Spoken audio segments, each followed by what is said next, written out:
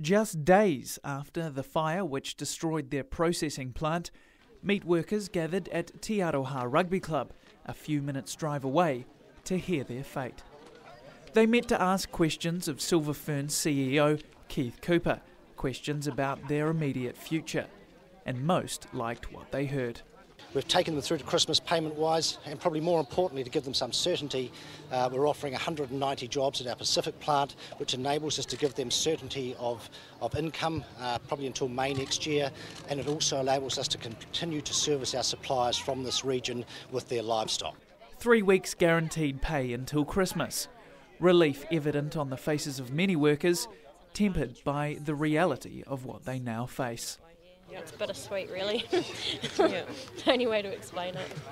After an anxious few days, Keith Cooper says certainty about the rest of the year will put some minds at ease.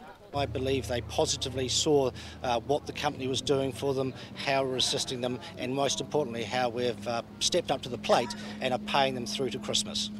190 positions will be made available at other Silver Fern plants throughout the North Island, most of those at the Pacific plant in Hastings. It would most likely require a permanent shift until another plant is built in Te Aroha, but one most we spoke to would be willing to make to keep their jobs.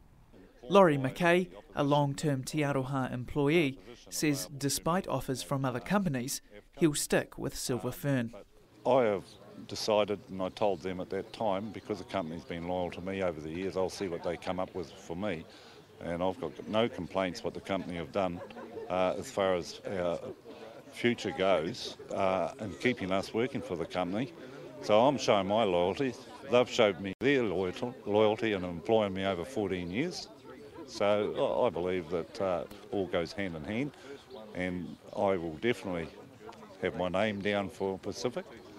Rebecca Walton and Donna Groudon, along with their families, told us they'd be happy to make the shift south, despite the change in lifestyle and a drop in pay. I've been there 9 seasons and I'm just B grade. So you've got to work your way from the bottom. You can't just push your way in. It's how it works. Seniority based. Yeah. Seniority based plant. Yeah. Keith Cooper says, however, that Silver Fern is committed to rebuilding eventually in Te Aroha, either at the current site or, if that's too badly damaged, somewhere else. So arguably it could be relatively simple, if you like, to reinstate on site. Had it been more widespread, it may have been a total demolition. But again, I'd stress this is all going to be relevant to the cost of rebuilding versus the total cost of potentially a new site in another place. So it's a bit of work in progress. There will be fierce competition for the 190 positions elsewhere in the new year, many speculating on what might help their cause. There's 350 people here and they want 190. If your practices at work here were good, you'll get a job straight away. If your attendance records are bad, and all the other stuff that goes with it, then you might be the last to be picked, but that's fair. Yeah, I think everything will come into play. I think attendance will be a very big part. A lot of people will be thinking about that. You know, you want a job, get your ass to work. Our attendance is good too. It's very good. The sign behind me here and in front of the Silver Fern's meat processing plant in Te Aroha says no vacancy.